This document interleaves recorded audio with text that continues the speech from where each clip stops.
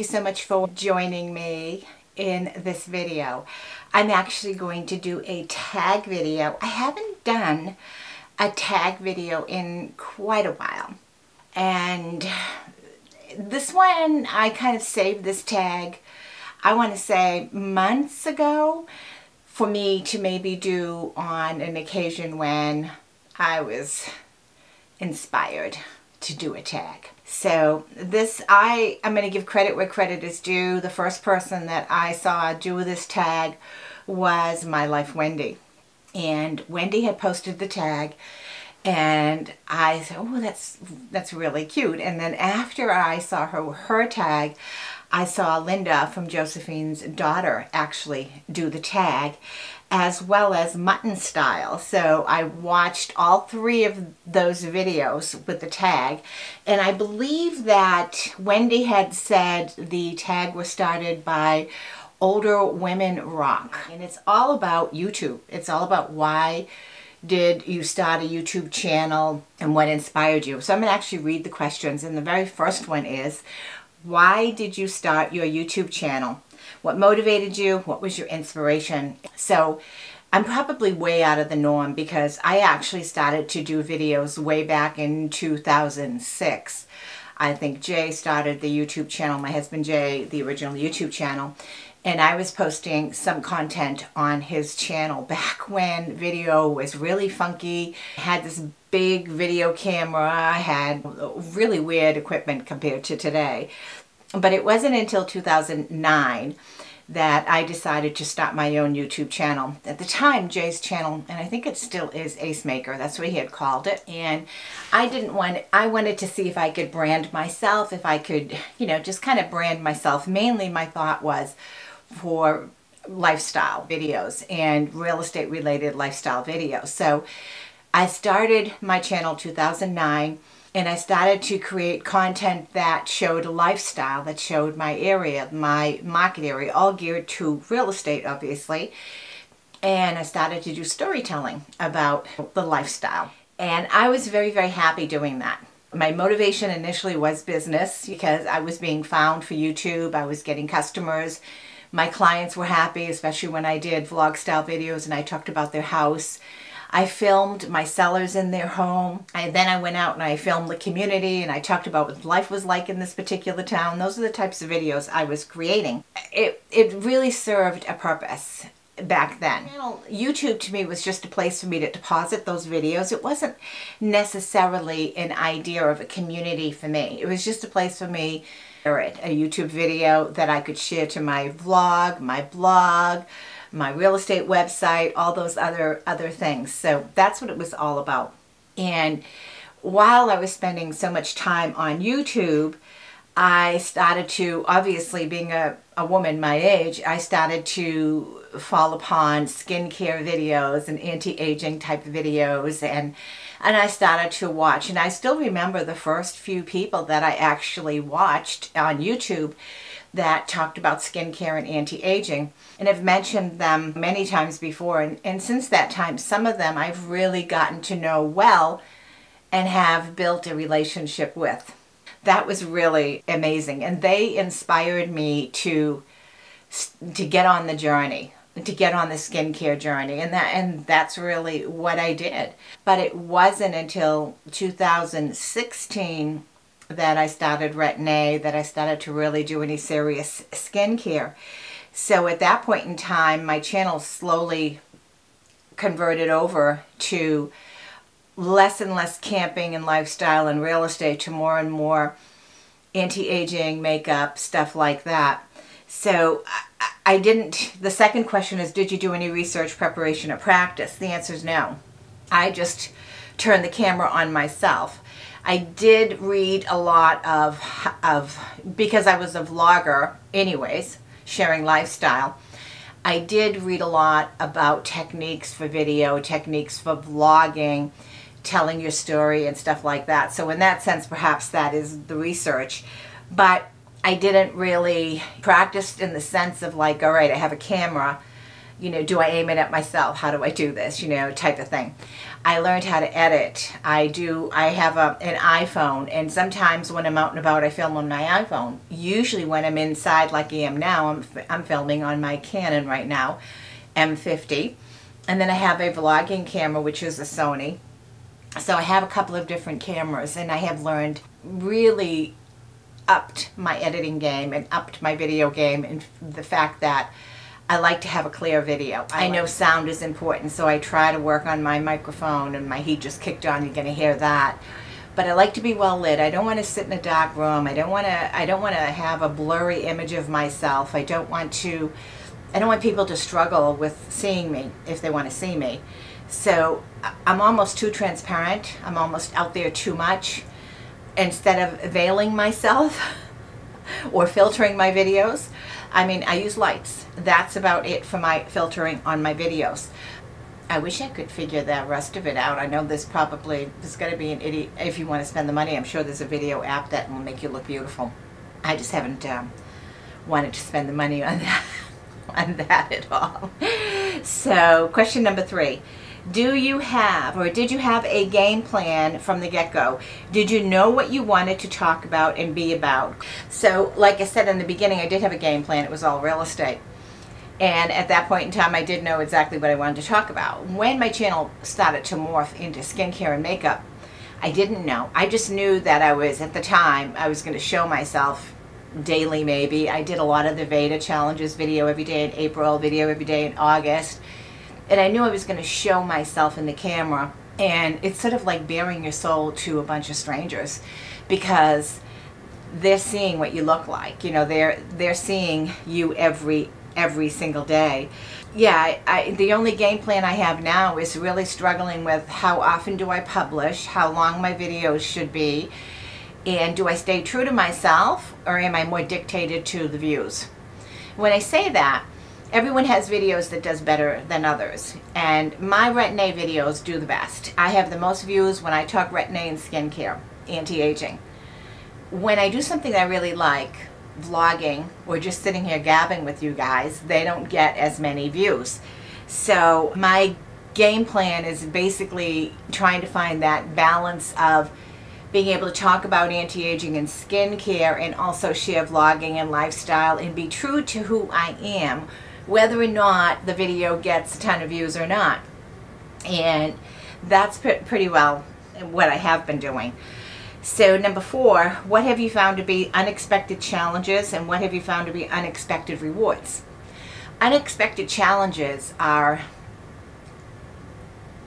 the amount of trolls, or the amount of people that are so sadly and so miserable in their real life that they feel they can hide behind a keyboard and attack verbally a content creator because they don't like how she looks, they don't like how she sounds, they don't like what she's talking about, or he. That rather than being constructive criticism, they are nasty. So that to me is an unexpected challenge. Freedom of speech is important, and understanding that everyone can say whatever they want, but I always struggle with those people that cross the line and are hatred and just vomit ugliness.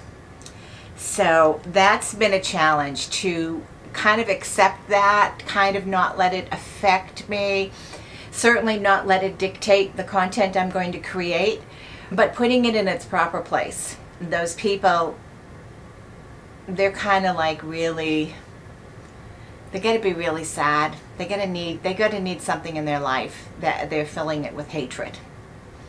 You know, so I feel really bad for them. Unexpected rewards is I never expected to have true friends on YouTube. I never expected that. I have met, in reality, the most beautiful women, honest to the T, that I can trust with anything.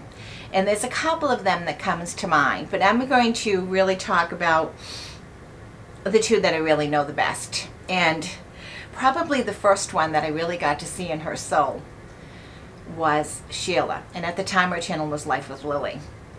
I realized very early on when I talked to her physically talk to her and not just leave a comment on YouTube, that she was a true, beautiful, genuine woman. And that she's had a lot of crap thrown at her, health-wise. And probably with trolls as well, who knows. But she's had a lot of crap thrown at her. And even though in her own personal life she's had these health issues and all that, she's always been there for others. So getting to know Sheila and develop that friendship with her was amazing to me. Amazing. And she's the type of person that I know I could pick up the phone right now and call and say, do you have a few moments? I need to talk to somebody. And she'll definitely be there. She'll drop whatever she's doing. That's the unexpected rewards, because the second person that comes to mind that I feel that close to is Marlene Fab and Glam. Marlene and I and Sheila, the three of us, talk every day. Every single day we talk. We talk on a platform called Vox, where we actually hear each other's voice. We can leave each other messages. You know, we just talk every day. And Marlene also has gone through her challenges this past year, especially with her son. She's gone through her challenges, yet I know if I were to reach out and say, I need you, help me, I know without a doubt she would be there.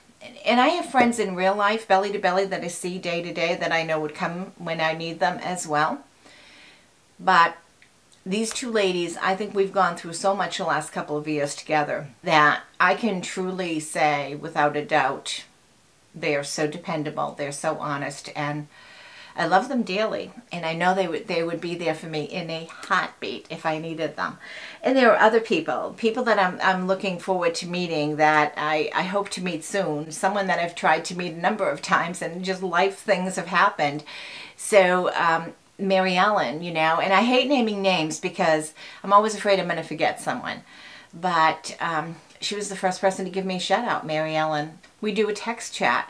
I have other women that I talk to on a regular basis as well, and then some that I have met. Melissa 55, Kristen 321, Miss Kristen. I have met them. I've met Bella from England, a Beauty on a Budget.